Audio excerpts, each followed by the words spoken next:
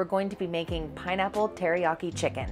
Start off with your teriyaki sauce in a large bowl, pineapple juice, your 3 cloves of garlic, 1 tablespoon of brown sugar, your 1 tablespoon of sriracha hot sauce, your ½ teaspoon of ground ginger or 1 teaspoon of fresh ginger, and give that a good mix. A few drops of sesame oil. Now is the time to add your chopped chicken.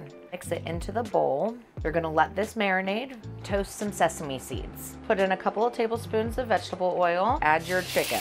Bring your pan back up to a simmer, making sure to stir frequently until your chicken is fully cooked and your sauce is reduced. Now's your time to add your chunked pineapple and then stir to combine. Once your sauce has reduced, it's ready to serve.